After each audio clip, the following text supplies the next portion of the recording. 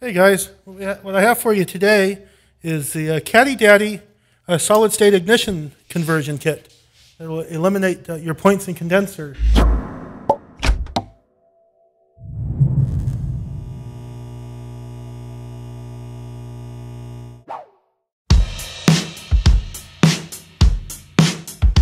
I've got a distributor here I pulled out of the car. First step here is to remove all the existing ignition components.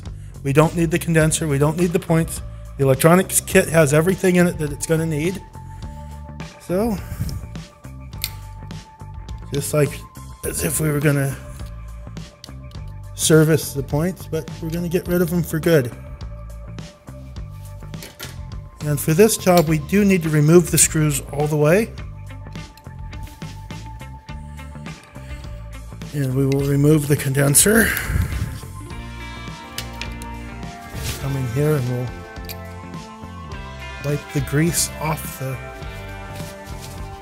cam. Okay, so now we got the old wire out. And here is our electronic module and our grommet, which will be installed. So we install the grommet in the bottom of the distributor to protect the new wire.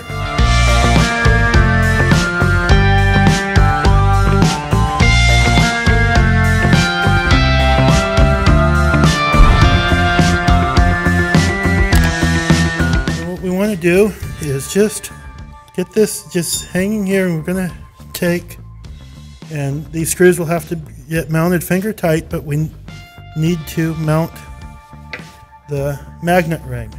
So there's 8 magnets that goes into this ring, and the magnetic field from the magnets as they rotate is picked up by this sensor, and that's what will now replace the points and control the spark. So what we need to do is slip this ring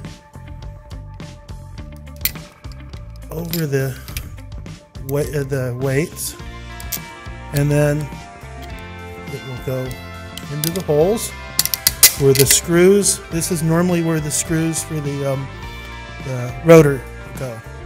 There's just simply not enough clearance to mount that magnet ring with the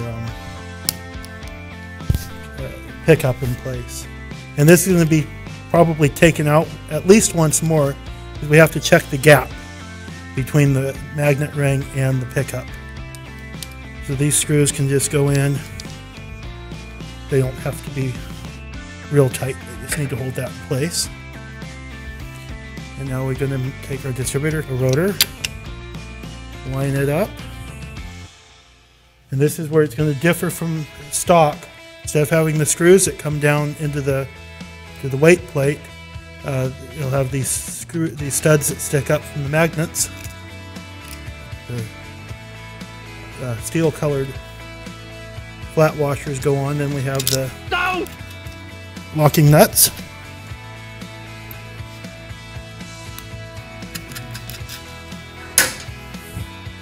And we will just gently snug those down. Now what we need to do is check the clearance right here between the magnet ring and the pickup. And we need to see between 10 and 60 thousandths.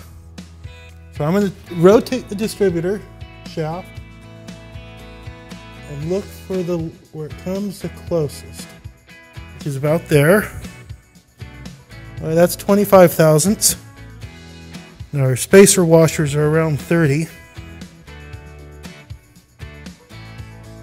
Okay, so there's about 30, and there's the high spot. So we know that we have about 30 something thousandths on the tight side, and well over 35 on the loose side. So what we're going to do is we're going to disassemble all this and put in a set of the provided spacers. And this is because of the tolerances in the parts, and if your distributor's been rebuilt, may have different end play. And so this is a trial and error process to get the proper clearances. Apply the spacers and reassemble and check again. So we can drop this down. Install. You want to install the spacers on equal amounts on both sides. So we're just using one each. Here, one on each side.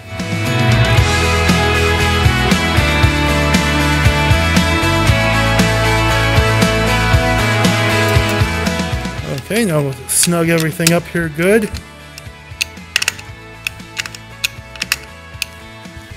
And we'll check some clearances down here. We need to have 10 thousandths minimum.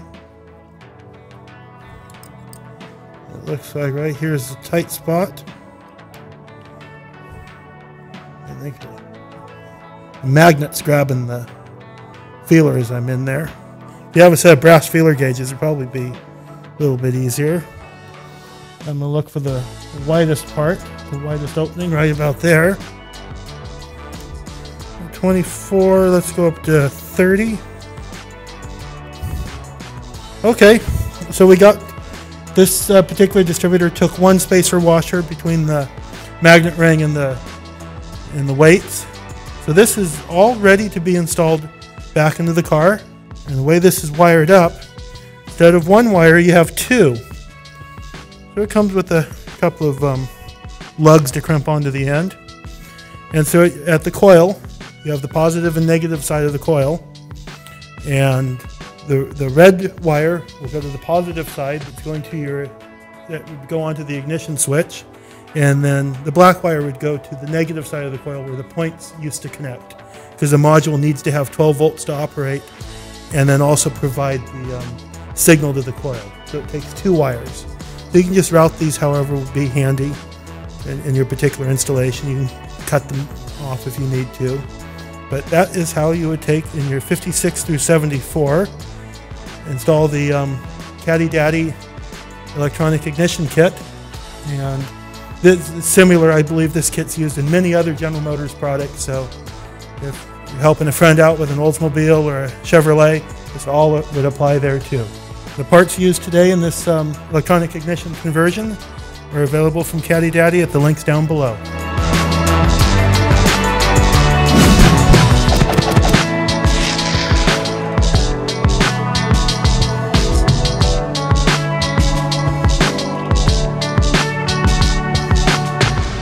Caddy Daddy presents It's All About Giving Back. Please enjoy the video of the Boys and Girls Clubs of St. Helena and Calistoga.